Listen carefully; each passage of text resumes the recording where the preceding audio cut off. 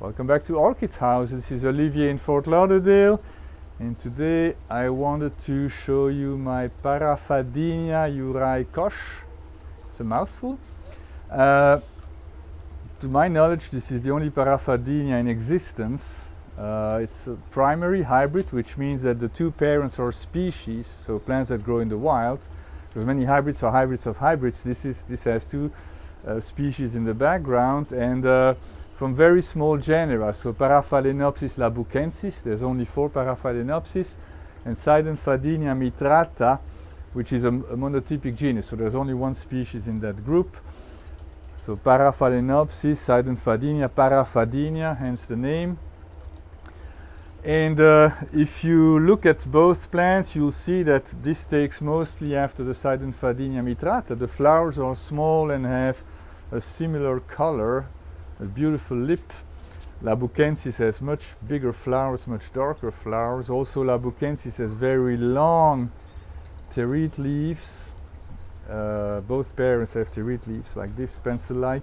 This one is short or shorter like the Sei.mitrata.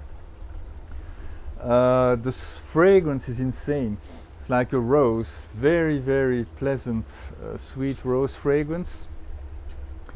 So what I believe that the contribution to from the Paraphadenia labukensis is how floriferous it is.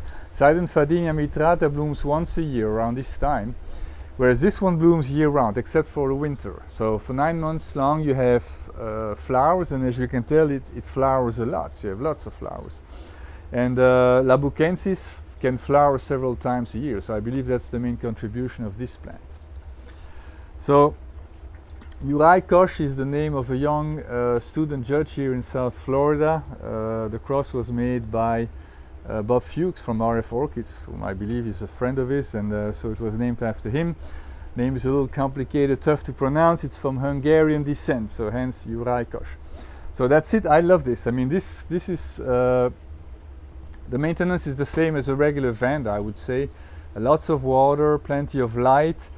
I believe I may not give it enough water because you see there's dehydration at the tip of some of these leaves.